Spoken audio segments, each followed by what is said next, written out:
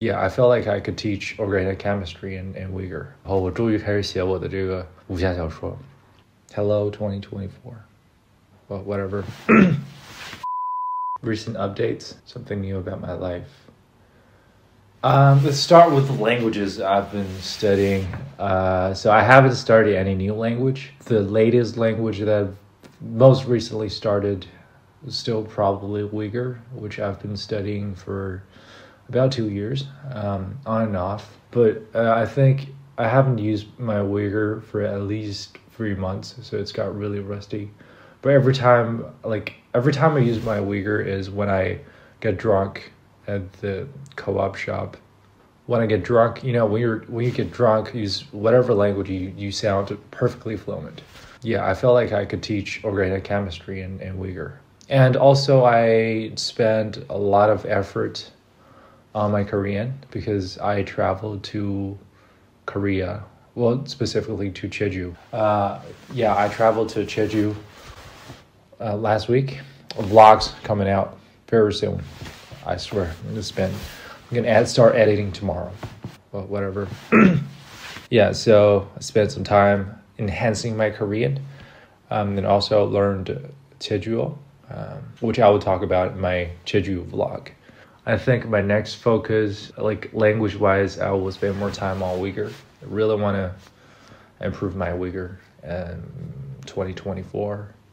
Well, I guess all my languages, especially Spanish and Korean, I feel like I've studied them for so many years, but I still haven't reached C2 plus level in Spanish. Like, I don't want to hit the ceiling at C1. What else? I have started finally my book, my 武侠小说，拖延了很久很久以后，我终于开始写我的这个武侠小说。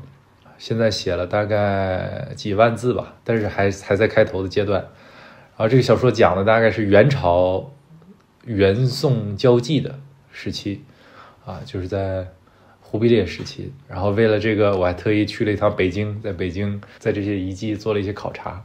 想一想还是很野心勃勃的，很有趣。在写的过程中也是就我自己学习，然后我最开始塑造的这些人物也是我一点点去跟他们交互，了解我就是在我笔下诞生的这些人，我自己去探索他们的人格的这么个过程，然后他们再和不同的人格和那个历史时代相互反映的过程，挺有意思的。不知道什么时候能面试啊？可能大家要等到猴年马月。你为什么想要写武侠小说？我为什么想要写武侠小说？这个好问题。等读者读了我的武侠小说，自己去探索吧。为什么不是玄幻小说、历史小说，而是武侠小说？它和历史小说其实有很多相似的地方，它都是基于一个历史背景发生的啊。当然也有很多不是的，比如说古龙的小说，它就不基于某些历史背景。然后金庸的有一些小说，比如《笑傲江湖》，他就是故意没有放在任何历史背景，因为他《笑傲江湖》里面所涉及的那种政治斗争啊、党派斗争，那是人类只要有政治就永远都有的这些东西，所以他故意没有把它放到一个时代里，就是想告诉大家这个事情在任何时代都可能发生。但很多武侠小说它就是在某些历史特定时期，就是以那个时代为背景写的我觉得这样的小说更有意思，更有代入性。全世界任何文化、任何国家的历史，它的技术都是有很多很多空缺和漏档的至少到现代社会以前。所以这些里面历史的所有的这些谜题，就是小说文学创作的空间。武侠小说你就可以把它写得悬一点，因为武侠小说里面对人性有很多浪漫主义的幻想，在现实世界里可能比起那些这个虚无缥缈的武功、高深莫测的武功更不现实，他对完美人格的这个构想可能比他的武功还不现实。但是正是有这些浪漫的这个道德幻想，对于现实生活在这个冷酷的世界的人才有一种激励和安慰吧。I guess that's it. Like my life in general is not that exciting. The part I'm most excited about is my book. I really look forward to having fun with it. And I don't know, I always think it's going to be my legacy. Like, it's the only thing that people 200 years from now will remember from this or maybe not. Maybe nobody will remember me at all. But my videos will still be on YouTube, I guess. Or will there be any YouTube? 就是当你西班牙语和韩语已经学成这样的时候，你还要 enhance， 你要怎么 enhance？ 就是你都到 C1了，你再往到 C2， 你还学什么呀？你就是还是每天背单词？背单词，然后要不停的说，就是要说的更自如，然后要能把更多的这个 like there's my recognition, like recognizable vocab, and there's my output active vocal vocab that I can employ in my daily conversations.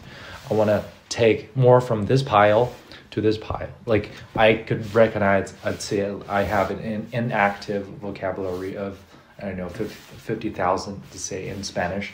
But when I talk to someone, I can only reach like 10% of that vocabulary. And I want to raise that percentage to, let's say 20% or something. But it doesn't only have to deal with my fluency in Spanish. I think it has a lot to do with my cognitive capacity, like how much information I could put in my short-term memory, and how much information contained in my brain that I can put my hands on. But that's a little bit complicated. But I think overall, the more complex structures you use regularly in that language, the better, the more eloquent you are in that language. And I don't want to use a lot of circumlocution. I want to be able to say things eloquently, articulately. Yeah. 所以你会在家跟自己说更多的话，问自己更多的问题。对。Long showers, long dumps. 你从来没想过要阅读，就是在阅读。我的朋友送了我西班牙语书，我两个朋友都送了我的西班牙语书，我自己也买的，回国之前买的西班牙语书都没看呢，今年看。还有韩语书，我最近在看这个洪吉童，洪吉童是讲的是朝鲜历史上的一个侠盗，有点类似就是《水浒传》的，就是《水浒传》它不是很多章节，就大家聚义到梁山之前，它不是又讲武松又讲这个又讲那个嘛，它有点像其中一个人物的那种传记。对，韩语要多读，西班牙语要多读，英语要多读，周易和诗经都要看下去，史记，文言文要多读。写武侠小说怎么能文言文不过硬呢？对吧？Hello 2024。